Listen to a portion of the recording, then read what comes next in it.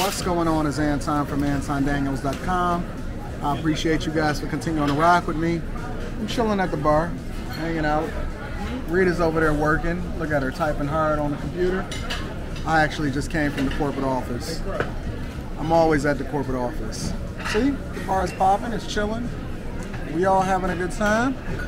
Slow motion. But I know the keys. I know the keys to fixing the economy, making sure that we never go into a recession, and ensuring that small business is successful. Listen up. The way that you fix it is that you have to prioritize small business. Small business is the backbone of the entire economy. Oh, look at that. Look at that gorgeous girl over there. You point the camera away.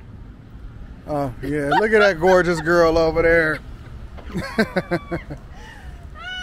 Don't worry about it. I'm going to open your door for you.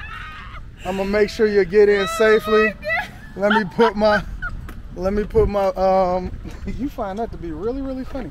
Hey, she kind of drunk tonight, y'all. Oh my goodness. This afternoon has been a drinking extravaganza on a Monday. Happy hour somewhere.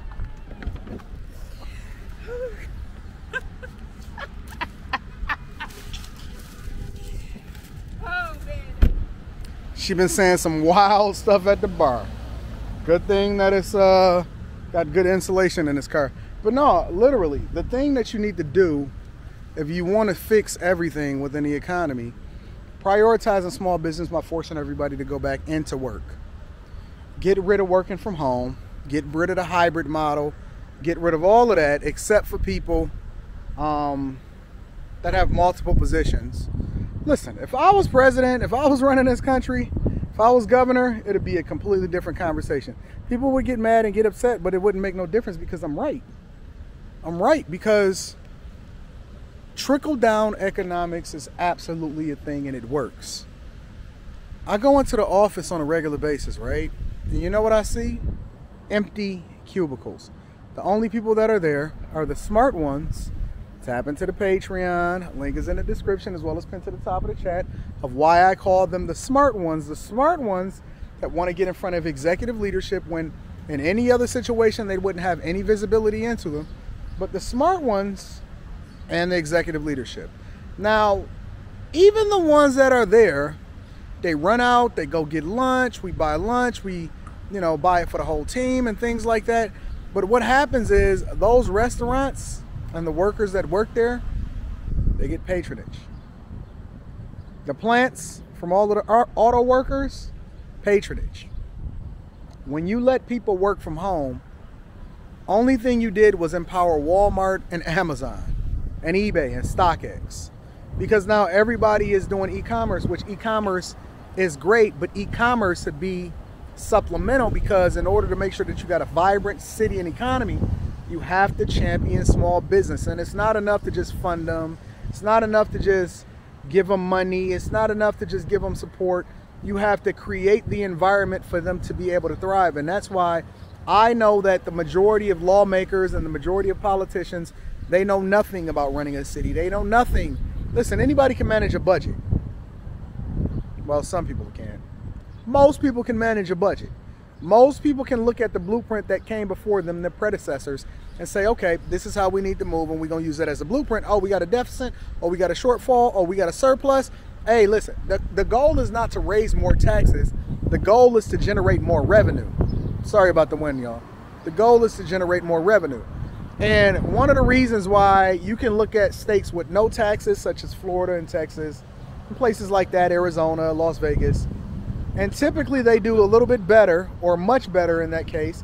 And companies and businesses are starting to move there, such as Austin, right? And walking away from Silicon Valley. And the only reason that Silicon Valley was thriving in the first place is because California was the state that had the best weather and the best beaches and stuff. But now you can see a reversal of fortunes, and that California's taxes are up. But why?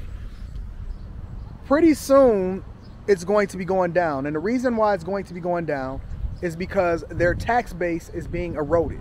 People are trying to figure out how they can stay there, but how they don't have to designate California as the state that they live in. There's ways to do it.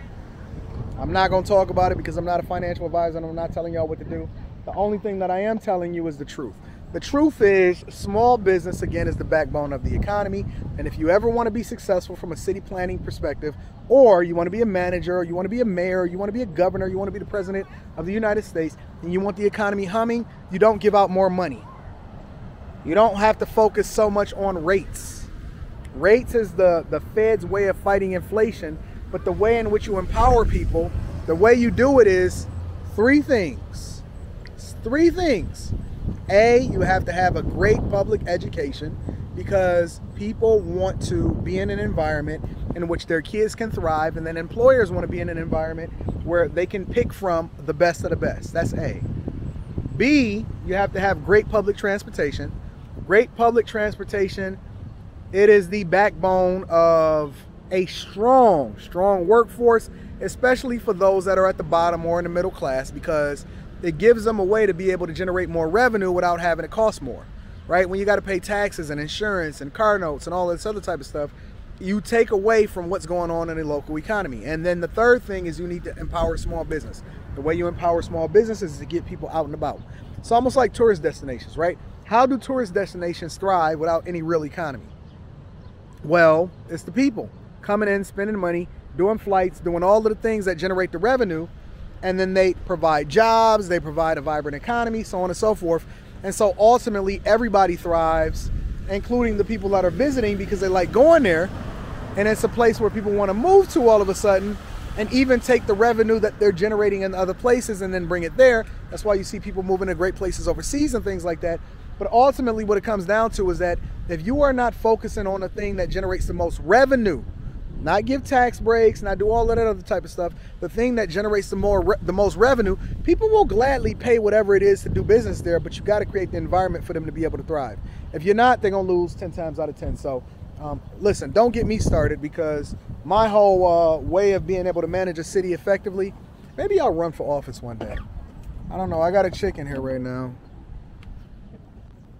She's sitting there with her privilege Rolex, having a good time. You all right? I'm great. She's been talking all kind of junk today. I haven't even seen you today. I've been talking junk. In the short amount of time that we were seeing each other, you had all kind of smoke. It's okay though. Really? Be you, boo. Be you, boo. I love you guys. I appreciate you. Make sure you tap into the Patreon. The link is in the description as well as pinned to the top of the chat. If you need to get in touch with me personally, email me at antondaniels413@gmail.com. We're going to set you up for a Zoom session. We're going to set you up for a phone call, and we're going to fix your life. Tap into the Patreon, yo. I got a new video dropping in 2 days, actually a day from now, and it's awesome. It's a new way in which I'm teaching people how to get to the bag. It is so dope, bro. And I'm always creating these immersive experiences, including build a business, including live meetups. We got one coming within about a month from now.